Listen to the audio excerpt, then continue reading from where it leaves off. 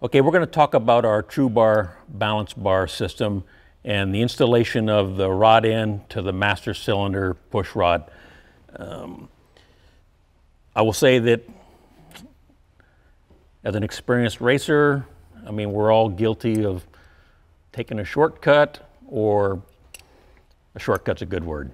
But here's the problem here. This particular one, when you have a rod end and you try to tighten the jam nut solely on its own against here, the monoball housing crashes into the spacer, or if the other direction it goes into the balance bar itself, it will damage the housing, pinching the ball, which virtually makes the balance bar ineffective.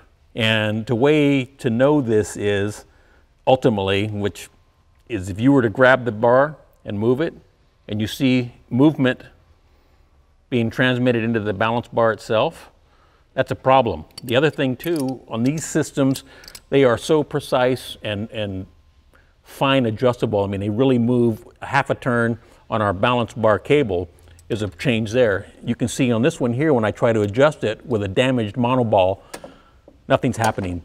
Then it starts to wind up, and it jumps. That's incorrect. Now I'm going the other way, and you can see what happens. The other thing that happens when these are damaged, if you were to run it that way, as you run and you work the brake pedal, each time this is seized up on here, and this is pivoting, it's actually adjusting this. So when it rolls, it's making a little bit of a minute turn in the trunnion system, which is adjusting your balance.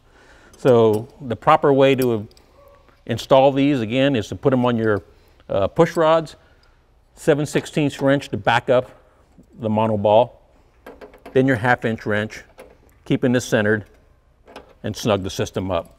Not tightening this, using this as a stop and damaging the housing.